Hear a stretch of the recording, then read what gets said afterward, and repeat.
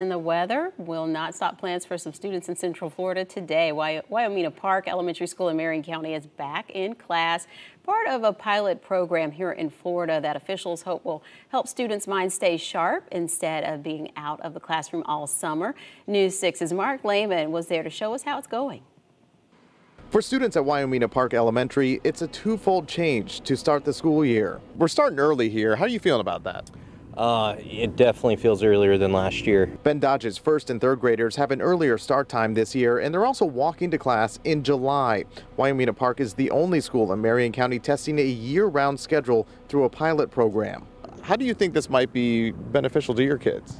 The nice thing is, it seems like they were ready to get back in school.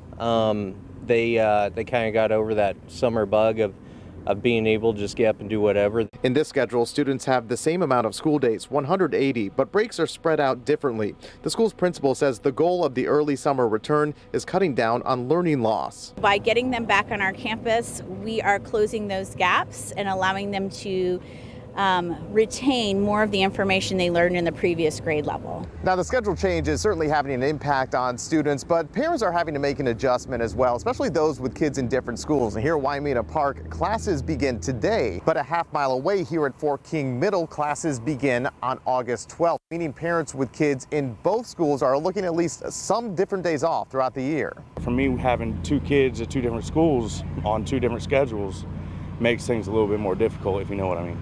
Cody Evans tells us he'd like to see more schools get on board, which could happen down the line. Marion County Superintendent, meanwhile, says further changes will be in the state's hands. Where do you see possibly this pilot going from here? Well, I think it's too early to say. I mean, we'll be collecting data, obviously, to the best of our ability, but hopefully we'll be able to expand upon this program if the Department of Education at the state level lets us do that. In Marion County, Mark Lehman, Getting Results, News 6.